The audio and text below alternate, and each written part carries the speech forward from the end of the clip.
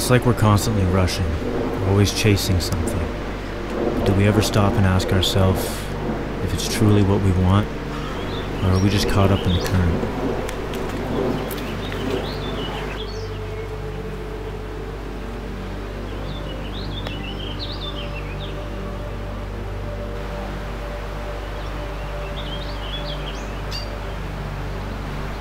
More than overwhelmed, it feels like I'm drowning.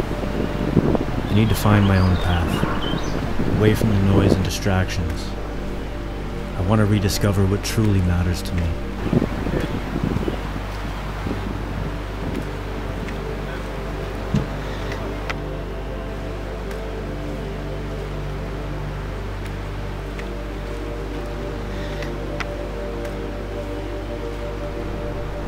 I've been thinking a lot about the choices I've made, the paths I've taken, wondering how I got where I am and if I'm even on the right track.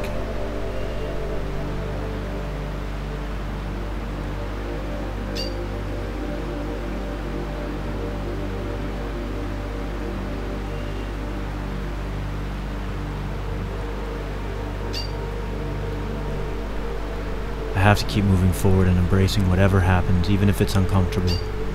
In a weird way, like a body of water, we are our own drop, contributing to the greater whole of what we are.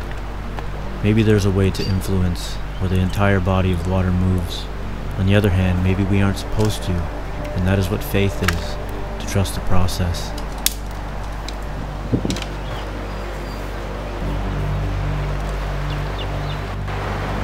It's like a mirror reflecting my thoughts.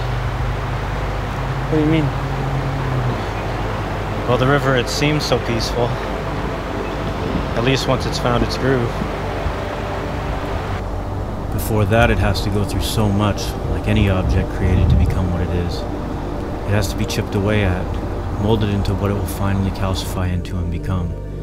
It makes me think about the chaos of life. I'm becoming convinced that hell, or what seems like hell, is a necessary force to be tested by.